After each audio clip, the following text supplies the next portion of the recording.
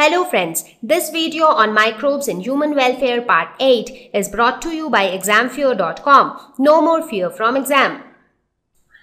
Now let us talk about the chemicals. Now I said that there are several types of chemicals which are also produced by microbes, and these chemicals are again helpful to us in some or the other way. Now some of the important chemicals which are produced by microbes are organic acids, enzymes, alcohol. So these are some of the important chemicals which are produced by microbes. Now alcohols we have almost covered because we saw how alcohol is produced from microbe. Yeast produces ethanol. So that is one thing. And this alcohol is again used in many other chemical reactions where alcohol turns out to be helpful.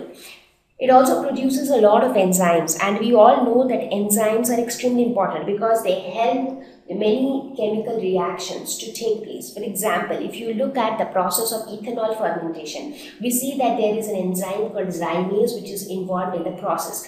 Now, had zymase not been present, the process would have not taken place. So enzymes play very important role in all the chemical reactions, and the enzymes are produced from microbes. Organic acids, because these acids also help us in a lot of ways. For example, the best example which we can take as of now is the lactic acid. You saw that how the lactic acid bacteria, they help in producing lactic acid, and this lactic acid in turn helps in so many different processes like curdling of milk. So that means there are many different chemical substances which are produced by microbes, and those chemical substances are useful to us in many different ways. So let us start with organic acids. So let us see which are the microbes which produce different organic acids. So we will take few examples of microbes which help in producing organic acids. The first example which we'll mention is Lactobacillus, because we actually saw what happens here. So Lactobacillus bacteria, they convert lactose into lactic acid, and that is how they help in the production of lactic acid. There is another bacteria, that is Acetobacter aceti. So this is another bacteria which helps in producing acetic acid. So again, what is acetic acid? That is CH3COOH. So it produces acetic acid. So from the name only you can remember Acetobacter. So it has the same beginning, aceto. So it produces acetic acid. There is another bacteria, that is Clostridium botulinum, and it produces butyric acid. So you see many different types of acids are being produced from different types of microbes. Aspergillus niger. So Aspergillus produces citric acid, and citric acid again is useful. So citric acid again is the same acid which is also present in your lemons. So all these different acids are actually produced by different microbes, and these acids find their application in many different places. So now if you talk about microbes which produce enzymes, now we will look at some of the enzymes which come from microbes. For example, Streptokinase is an enzyme which is produced by a bacteria, that is Streptococcus bacteria.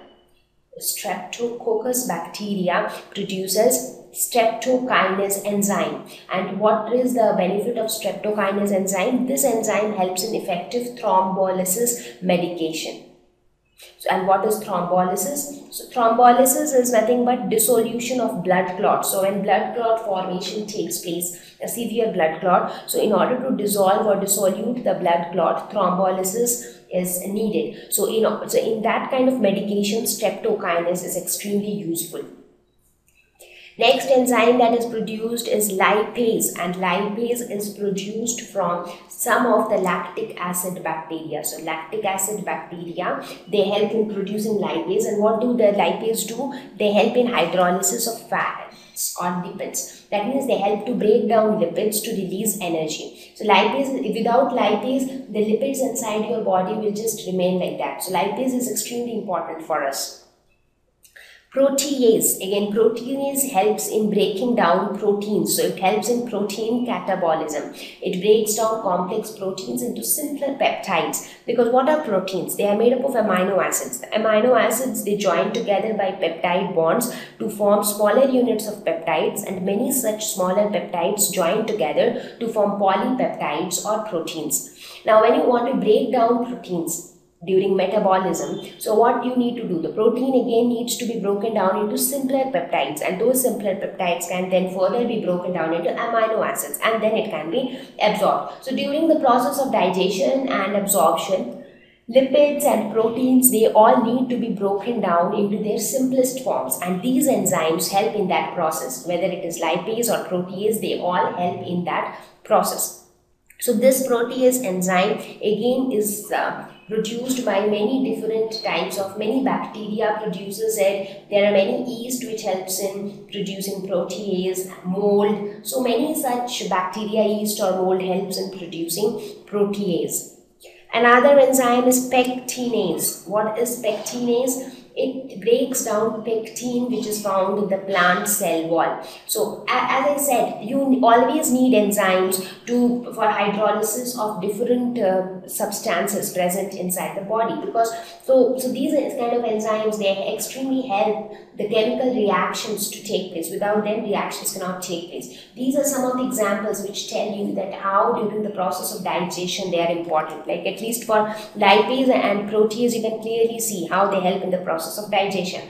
For streptokinase, you can see that it has got a medicinal advantage. It helps in producing medicines which can help in thrombolysis. For pectinase, it can break down the plant cell wall. So if the plant cells need to be broken down and for hydrolysis of that, the pectin which is present specifically in the plant cell wall, that also needs to be broken. So for that, you have a special enzyme called pectinase, and this pectinase is also produced by many bacteria and fungi. So this is how there are many enzymes which are produced by microbes, and these enzymes in turn are helpful to us. So we can say that these microbes are also helpful to us because they are helping in producing something which is going to help us. Now the last thing is alcohol. Now as I mentioned before also, that alcohol, we already saw that how the yeast Saccharomyces cerevisiae helps in ethanol fermentation, and during the process it produces ethanol, which is an alcohol. So this is the Saccharomyces cerevisiae and this is ethanol. So as I had mentioned before, that this process of formation of ethanol takes place in absence of oxygen. So what happens is the sugars, whether it is glucose, fructose or lactose, maltose, so whatever form of sugar it may be, that is broken down. Directly that cannot be broken down. Please note that. So this is glucose. Now if it is sucrose, sucrose being a disaccharide, first it needs to be broken down into the corresponding monosaccharide, and then the monosaccharide can be fermented in absence of oxygen to form ethanol, C2H5OH, and carbon dioxide and a lot of energy. So this is how alcohol formation can take place. So this is the structure of ethanol here. And this entire process takes place by the yeast, because only when the yeast grows it needs energy. So from where does it get energy? From the sugar. So this process takes place. So yeast helps this reaction to take place because yeast needs energy for survival. Thank you. Please visit examfear.com for an easy 4-step learning process absolutely free of cost. Watch video lessons, ask questions, refer notes, and take an online test. Thank you once again.